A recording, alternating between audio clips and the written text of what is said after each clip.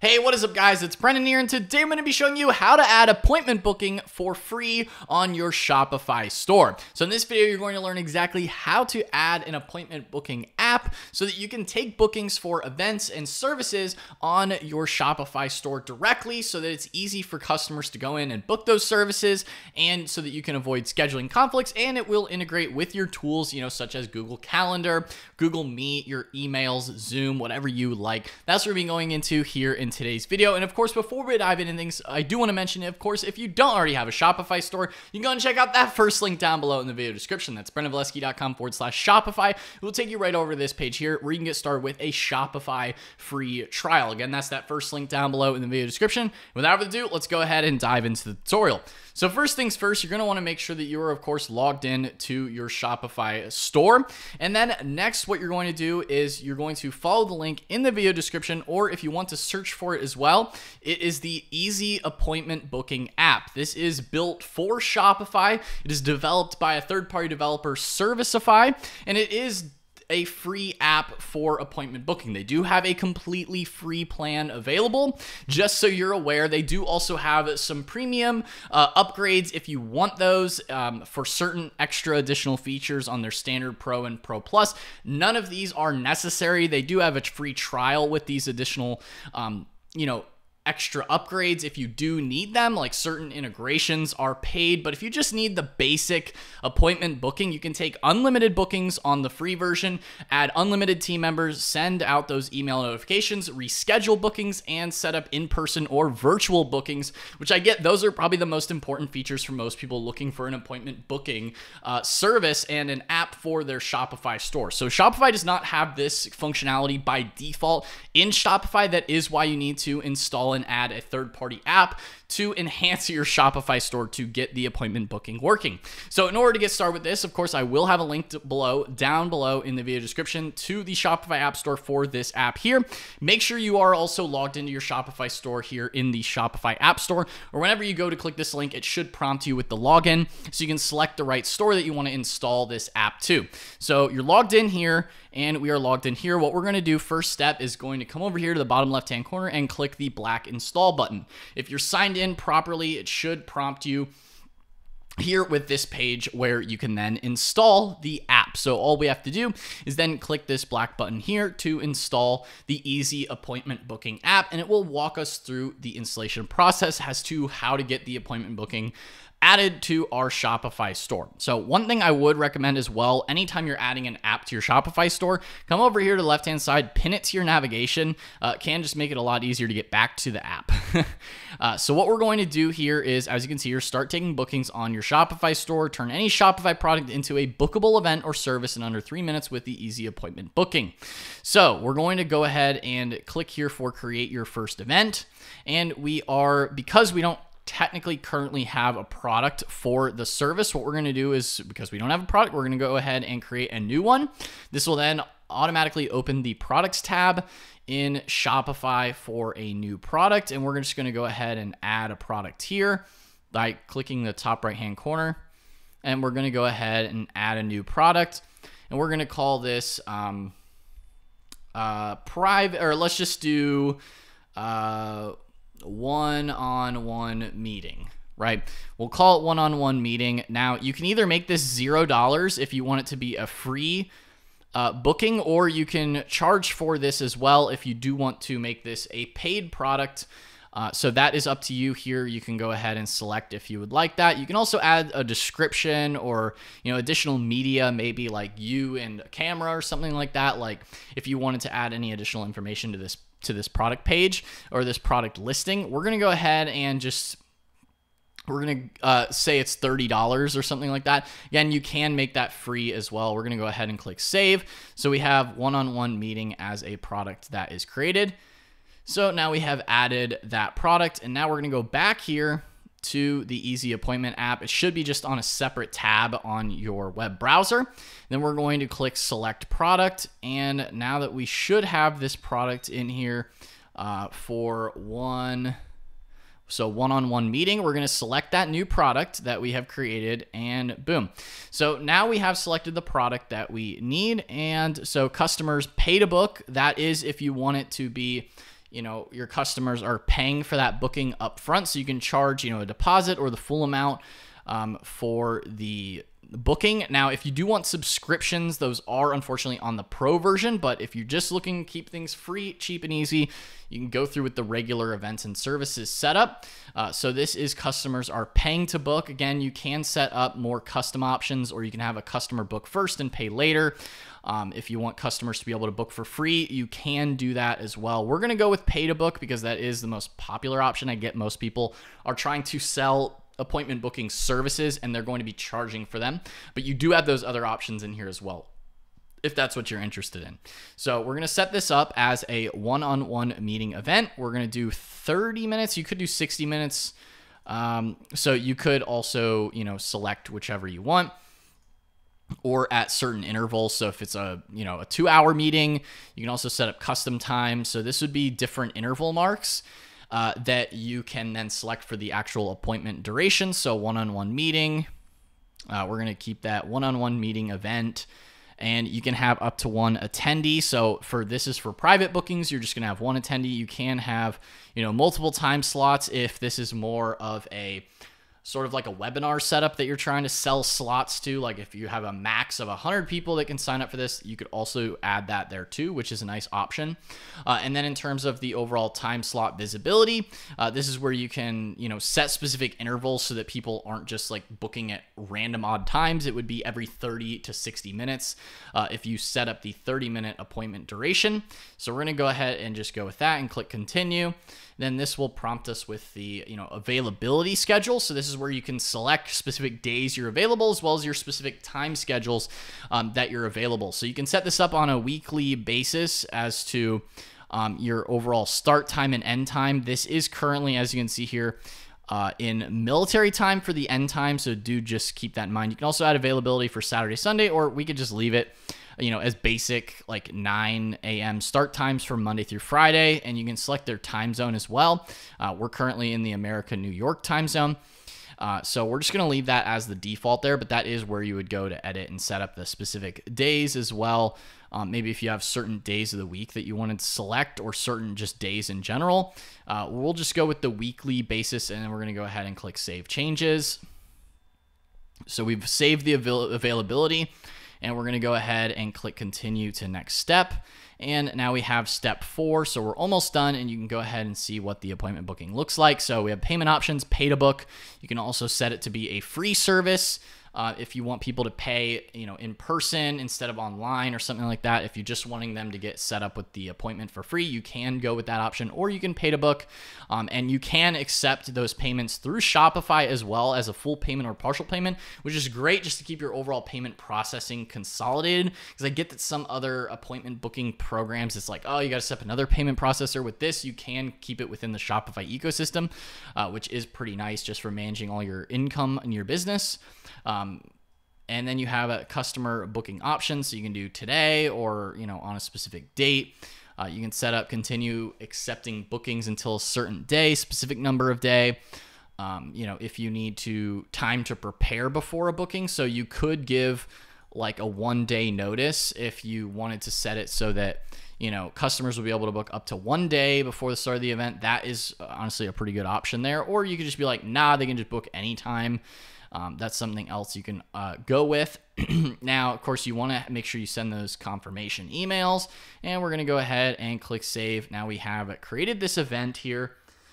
Now to integrate this into the theme, what we need to do here is, as you can see here, click the button below to integrate easy appointment booking with your theme, save changes, and then return to this tab to view your published event. So we will need to enable the app embed. We're going to go ahead and click integrate with theme, and then this will automatically populate up with the Shopify theme editor directly in your appointment. As you can see, appointment booking activated. So you want to make sure that this is checked here, or sort of like toggled on. Now, this product does not actually have the appointment booking on it, so you're not necessarily going to see it on this specific product. But we're just going to go ahead and click save here so that the appointment booking app embed is enabled, so that button is inside the store. We're going to go back here once you've integrated your theme. Click the button below to save your event. We're going to go ahead and click save. So, and then what we're going to want to do, of course, we will want to disable inventory tracking. That is something else you do need to do as well on the product page. Uncheck the track quantity, because there is no quantity as to, how often you can book appointments, of course. So we're going to go ahead and click view in store.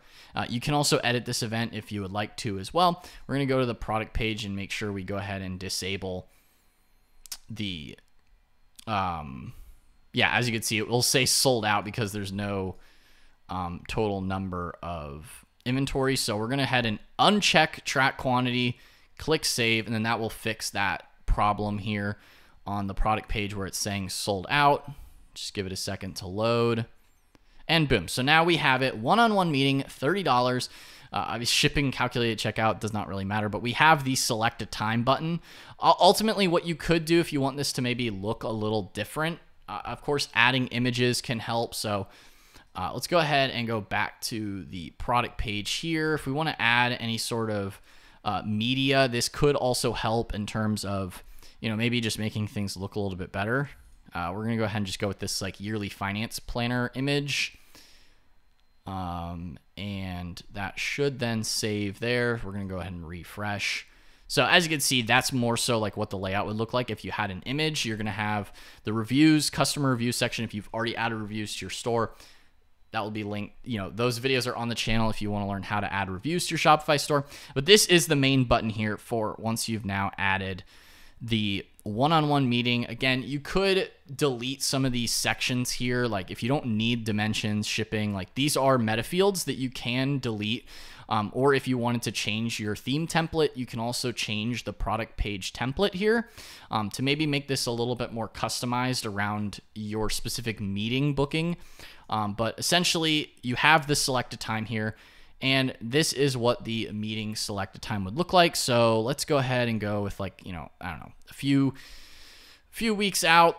Okay, cool. One-on-one meeting, add to cart. This is the overall process of what it looks like. Add it to cart. And then, as you can see here, one-on-one meeting is added to your cart in 24 days. Check out to confirm the booking. You can also continue shopping as well if the customer would like to add more. We're going to go ahead and go to the checkout. And as you can see here, one-on-one meeting, date and time slot is available there. And the customer can just go here to check out. And this will then, as you can see here, the date and time stamp is in the cart. So you have one-on-one meeting, $30, and the date and time is there in the checkout. And this will function essentially like any other product on your Shopify store for booking these meetings in your Shopify store. So that's what the product page looks like. Now, if we go back here, we've created the event. If we refresh here, this is the booking dashboard for these appointments. So this is where you're going to see and track all the bookings that have been made for specific events you've created. As we can see, we've already created just the one event. You can view current bookings here in this list. So you'll see overall bookings that you have. You can also view the calendar view to see like what's coming up. The list view as well. So this is essentially how you process those payments and have the bookings, scheduled out. So you're able to accept payments, you're able to schedule them out as well, and view all of your bookings here in the Easy Appointment Booking app. Now, in terms of, adding things to do like a in-person meeting, the easiest option is to just communicate via email. If you need to send them a link, this does not automatically send out a calendar link for essentially if you wanted it to link with Google Calendar or with like a Zoom link, it will just send out the appointment schedule as well as the overall booking and processing the payment. It does not actually send a video link. If you wanted it to be connected, then you would have to upgrade to sync with like Zoom or something like that. If you wanted it to sync with Zoom, that is just on the Pro version. But when you do send out the bookings, you can see, order placed and the booking is made. Reminder about upcoming bookings. So this will be the section where you can edit some of that information. You could also add just like a link to a general, page that maybe you accept bookings to if you wanted to, set up something on the back end like, hey, this is a general link that I use for video meetings. If you have a general link, you could add that to the automated email and text notifications, or you could just also reach out to the customer directly, like, hey, thanks for booking, blah, blah, blah. Like if you wanted it to be more automated, you could go in here and edit that. Or if you wanted it to be more manual, you could just send it directly to your customer as well. But at least this does take care of the hassle of scheduling and, setting up the appointments and processing the payments. Those are all automated here. Again, if you do want to link it with some of these other apps, you do have to upgrade to the Pro version. But like I said, you could ultimately kind of set up your own manual version of that in here in the email and text settings. You just add a general link here for if it's a virtual meeting or if it's an in-person meeting. You can also add the extra instructions here as to maybe who to, reach out to, or, you're going to get the information as far as, hey, the appointment is booked and set. Maybe add your business address or something like that too.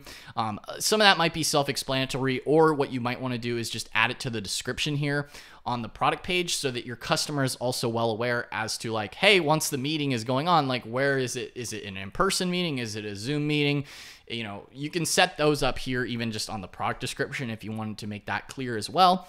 So do just keep that in mind. It's not necessarily a full service thing. You do have to kind of still make it clear to the customer in your wording and in your text, like if it's virtual, if it's in person, or however you want to go about setting it up. But essentially the app does take care of the basics as far as processing the payments, setting up those bookings so you can actually see where things are at, and just getting everything set up. Again, you can also manage your team and add additional team members here too. If you wanted to add additional team members too, you can also do that there as well, or create additional availability based on the events that you've created. But this is essentially how you add appointment booking to your Shopify store. Like I showed you before with the checkout process, it is pretty easy. So that you can go ahead and start accepting payments and processing and building out those bookings for your Shopify store. And just adding, easy appointment booking on your Shopify store, like I showed you with the overall sign up process and what it looks like. Again, this is sort of what it would maybe look like if you edited it a little bit more. This is just directly from the Easy Appointment Booking app. Again, links are down below in the video description to go ahead and take you over to this page here. Or if you wanted to edit some additional settings inside the Easy Appointment Booking app, again, they are all inside the app settings like I showed you here. But that's, again, how you add appointment booking to your Shopify store. Pretty easy process to add them. You can select the times and process payments and schedule things out. So again, guys, I hope you found this tutorial helpful. Again, if you don't already have a Shopify store, you can check out that first link down below in the video description. That's brandvalesky.com/Shopify. We'll take you right over to this page here where you can get started with a Shopify free trial. Again, guys, if you found this tutorial helpful or enjoyed it, then be sure to smash that like button, hit the subscribe button as well, and notification bell so you're notified whenever I upload a new video. Anyway, guys, that's all for today's video, and I will see you in the next one. Peace out.